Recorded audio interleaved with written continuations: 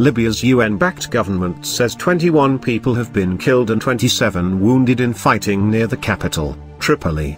U.S. Secretary of State Mike Pompeo has called for an immediate halt to the fighting and called for talks.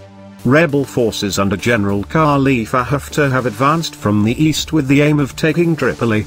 Prime Minister Fayez al-Sarraj has accused him of attempting a coup and says rebels will be met with force.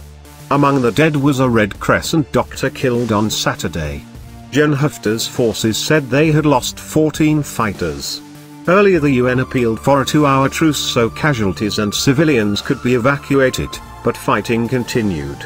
And in a statement, Secretary of State Pompeo said the US was deeply concerned about fighting near Tripoli and stressed the need for talks.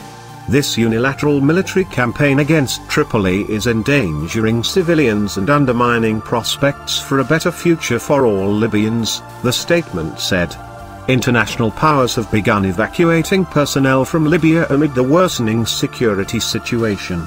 Libya has been torn by violence and political instability since longtime ruler Muammar Gaddafi was deposed and killed in 2011. Gen Haftar's Libyan National Army, LNA, forces have been carrying out a multi-pronged attack from the south and west of the city since Thursday. The UN said its call for a humanitarian truce had been ignored and emergency services said they had not been able to enter the areas where fighting was taking place. However, a UN spokesman told AFP that they were still hoping for a positive response.